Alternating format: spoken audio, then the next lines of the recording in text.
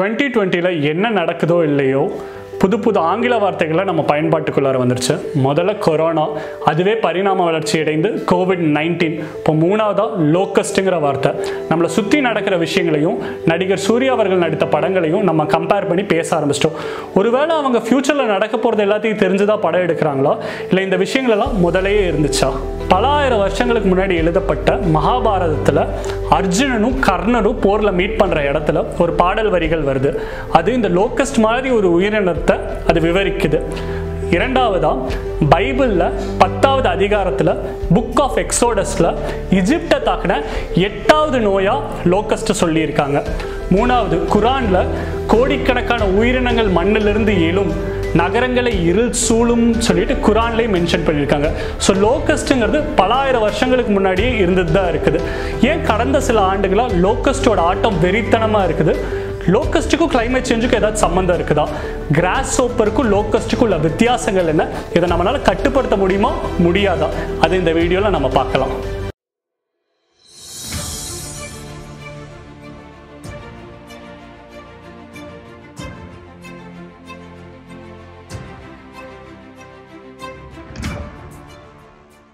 முதல் கேள்வி, ஏன் கடந்த சில வருடங்களாக இந்த லோக்கஸ்டோட அட்டாக் இந்த அளவுக்கு வெறித்தனமாக இருக்குது? அதுக்கு காரணம், ஃபர்ஸ்ட் இந்த அட்டாக் நடத்தக்கூடிய லோக்கஸ்ட் வெரைட்டியை வந்துட்டு டெசர்ட் லோக்கஸ்ட் அப்படின்னு சொல்லுவாங்க. இந்த டெசர்ட் லோக்கஸ்ட் வெஸ்டர்ன் ஆப்பிரிக்கன் பகுதிகளில் இருக்க பாலைவனங்களில் வசிக்கக்கூடியது. இந்த இடங்களில் கடந்த சில வருடங்களாக அன்எக்ஸ்பெக்டட் சைக்ளோன்ஸ் நடந்து அந்த பாலைவனங்களில் ஃப்ளட் ஏற்பட்டிருக்கு. இந்த ஃப்ளட்டு வந்துட்டு இந்த டெசர்ட் லோக்கஸ்ட் ரீப்ரொடியூஸ் பண்ணுறதுக்கான பர்ஃபெக்ட் அட்மாஸ்பியர் உருவாக்கி தந்திருக்கு. ஸோ ஒரே நாளில் 100 லோக்கஸ்ட் இருந்த இடத்துல பல லட்சம் லோக்கஸ்ட் உருவாகிறதுக்கான அட்மாஸ்பியர் அது. இதுதான் முதலும் முக்கியமான காரணம் கடந்த சில வருடங்களாக இந்த லோக்கஸ்டோட அட்டாக் இந்த அளவுக்கு வெறித்தனமாக மாறினதுக்கு. ரெண்டாவது கேள்வி, லோக்கஸ்ட் அட்டாக்குக்கும் குளோபல் வார்மிங்க்கும் என்ன சம்மந்தம்?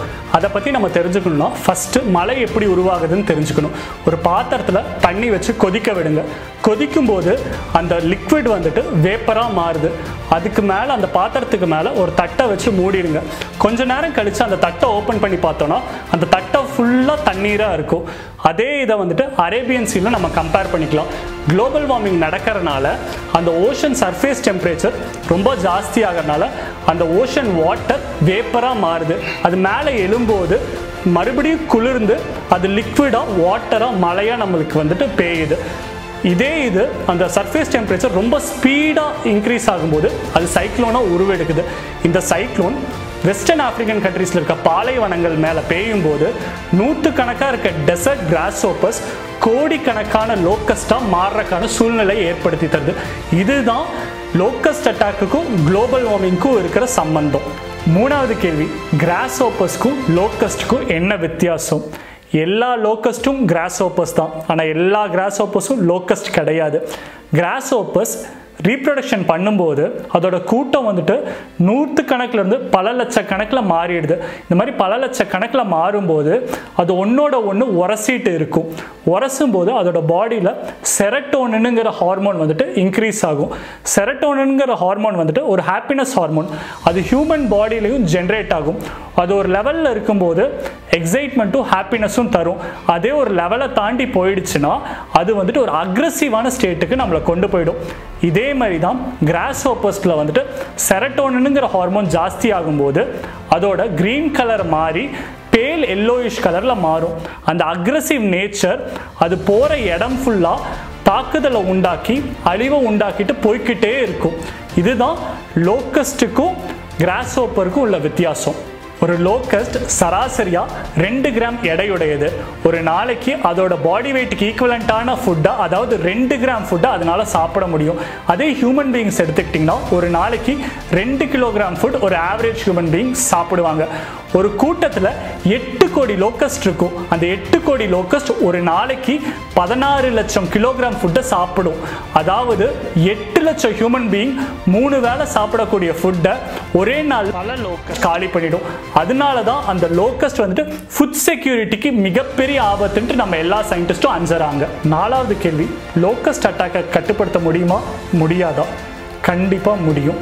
யூஸ்வலாக சயின்டிஸ்ட் வந்துட்டு ஆர்கோஃபாஸ்பேட், மேலத்தியான், மெட்டாரைசோபியம் இதை வந்து ட்ரோன்ஸ் மூலிமா தெளிக்கிறது மூலியமாகவும் வேப்பெண்ணெயை தண்ணியில் கலந்து அடிக்கிறது மூலியமாகவும் லோக்கஸ்ட்டை கண்ட்ரோல் பண்ண முடியும்னு சொல்கிறாங்க.